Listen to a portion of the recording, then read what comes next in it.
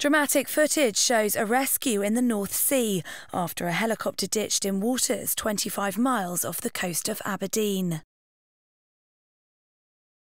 All of the 14 passengers and crew on board the aircraft were rescued, either winched to safety by helicopter or put into life rafts. The accident happened after a Super Puma helicopter operated by Bond Offshore ditched on its way from Aberdeen to several rigs. A spokesman for the company was at pains to stress that the aircraft did not crash, but made a controlled descent after a warning light had come on. Of the 9 men who had to be flown to hospital, only one has been detained overnight.